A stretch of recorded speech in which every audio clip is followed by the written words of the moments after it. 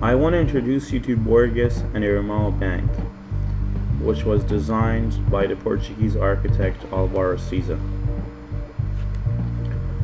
The construction and design of this bank took place in two phases. The first phase of the design was in 1978, and in between 1982 and 1986 the building got actually built. The bank is located in a historic setting in the city of Vila do Conde in Portugal. Mr. Siza's creation drew a lot of attention in the world of architecture, and as a result of this very successful and unique design, he was awarded the 1988 Mies van der Rohe by the European Committee for his work on this bank.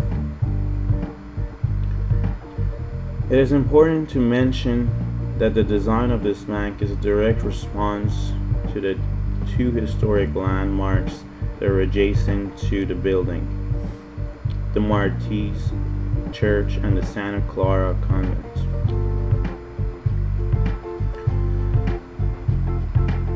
Although the exterior does not give away too much of what's going on inside the building, yet there is a rotational characteristic that is presented and reinforced throughout the bank.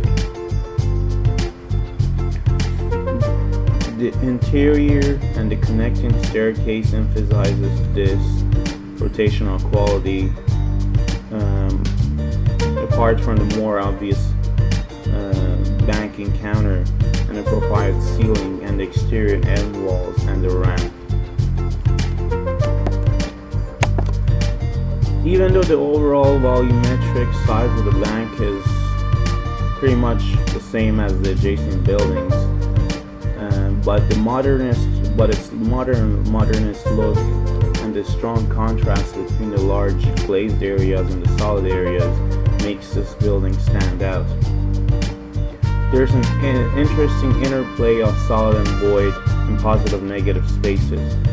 In addition, this bank has 3 levels, and these levels are interconnected through a continuous passage system, which gives the clients and the bank employees easy access to both inside and outside of the bank.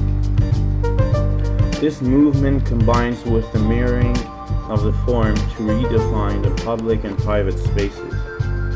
Moreover, the use of light in this building is one of the more remarkable aspects of it.